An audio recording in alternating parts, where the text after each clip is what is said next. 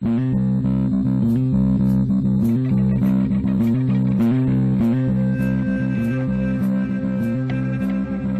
to the Crazy Town Podcast. I'm Jonas. And I'm TNT9. I'm Mike Explosive One. Let's crack into another one.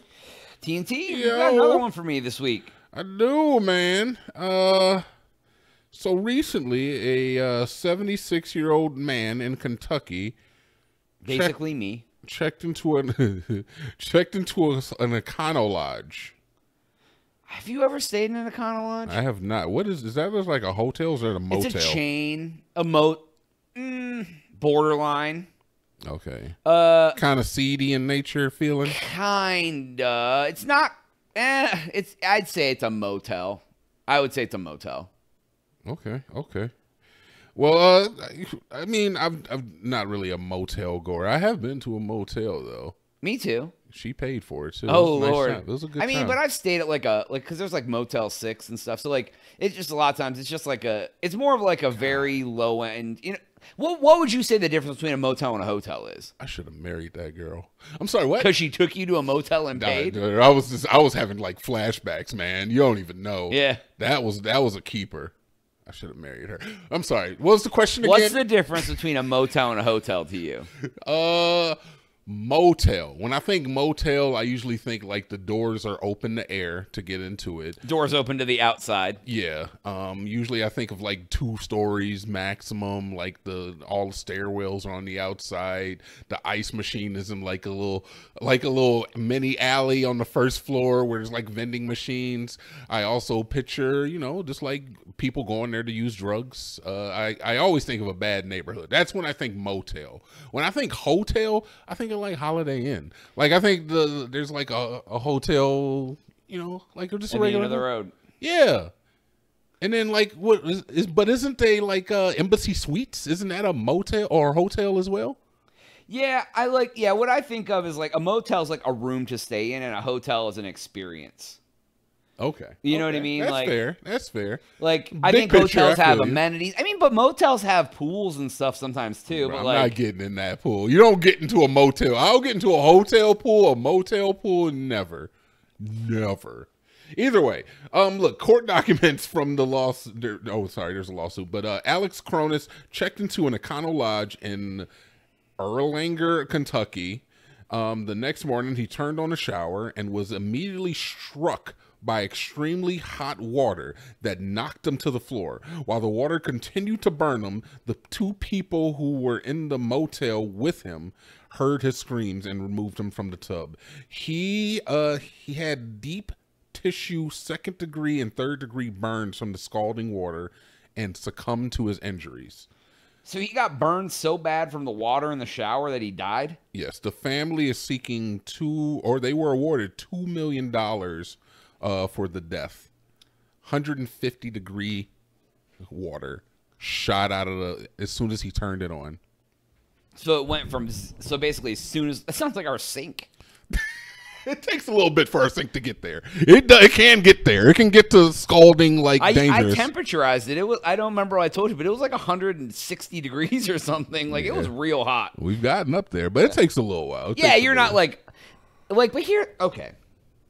But to imagine what? It would be awful. Yeah. But here, I mean, haven't you ever turned the shower on too hot and you're like, oh, and you like turn it off, move, get out? Yeah. Have you ever been a 76-year-old man?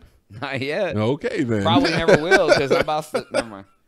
Okay, then. So I don't know. Like I say, 76-year-old man. He gets in the shower, turns it on, probably expecting like lukewarm, maybe room temperature water, turned on hot water alone, got blasted with 150 degree heat. It knocks him to the floor naturally because your first instinct is get the hell out of there. Horrific, man. Absolutely horrific. Like, imagine, 3rd degree burns on your body. Your last experience is taking a shower at a cheap, seedy motel. Bruh. Yeah. Yeah. Ew. So $2 million, is that enough? Would you give up a family member for $2 million? Let me just give you a visual here. Jonas did that thing with your mouth where like you're thinking about something, you do that kind of like frowny thing and your eyebrows go up. He did that. He was like, Granddad's dead, but You lived a good life.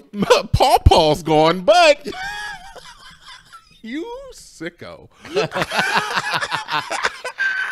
Would you give up a family member for $2 million? No, not at all. Not even your least favorite one? Yes, them, but not no. Not Pawpaw. Not Paw. What if Pawpaw was a jerk? We're not gonna put that on Paw's jacket. What if he was an angel? All right, there you go. You want to He's an angel now. You want to give me one extreme? I'll give you the other one because both are valid.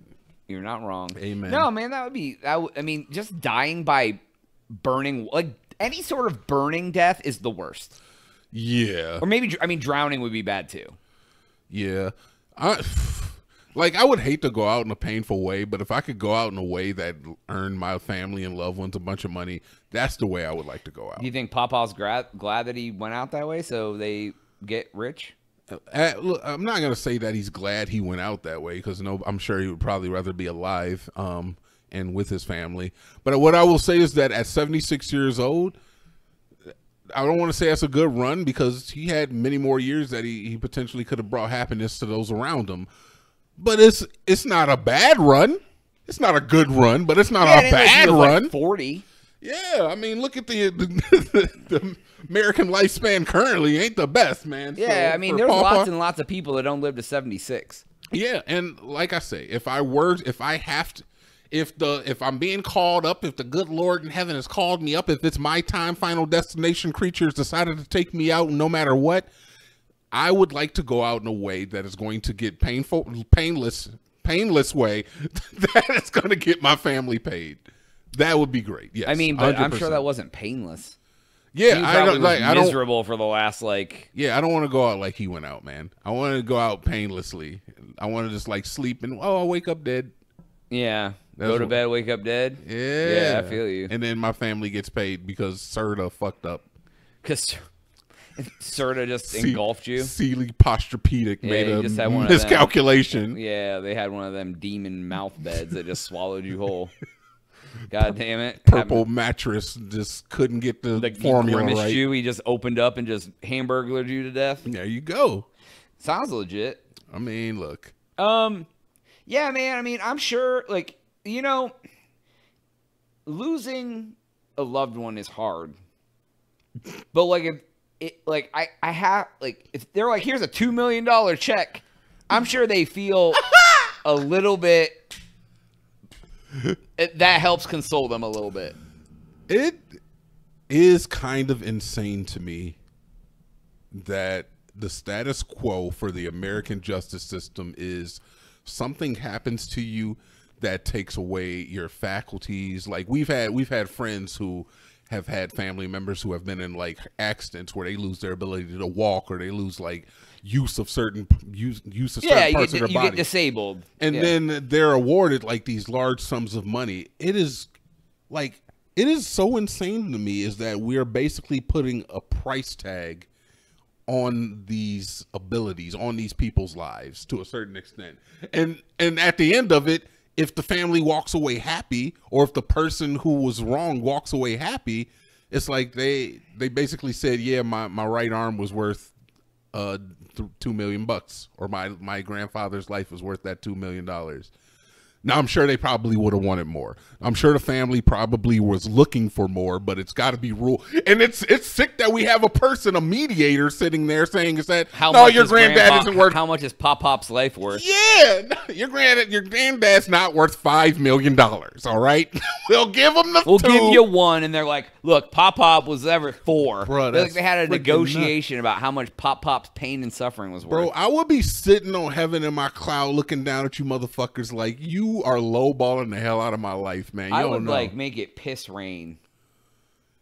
And is it not crazy that if you were like a celebrity, or if you were like a doctor, or a philanthropist, or somebody with like some sort of import, that your price would go up? Is that not insane? Yeah. So your value is literally who you are. Is who you are. That's so insane to me. Now, that's the real thing that we should be taking away from this, is that you all got a price. Yeah. If I die, they're giving you $5. You get a couple million. You're still alive, man. If a 76-year-old man is gonna get $2 million, I figure you're gonna get like at least a third of that. I mean a third more. Oh, like another mil? Like another 75 2.75? 750,000. Oof. Yeah. That sounds steep for me, That's though. close to 3, I think. Something. Yee. All right. I don't know. Anyways, that's all the time we have for this episode. Please make sure to go to thecrazytown.com and subscribe. For Jonas, TNT. we out.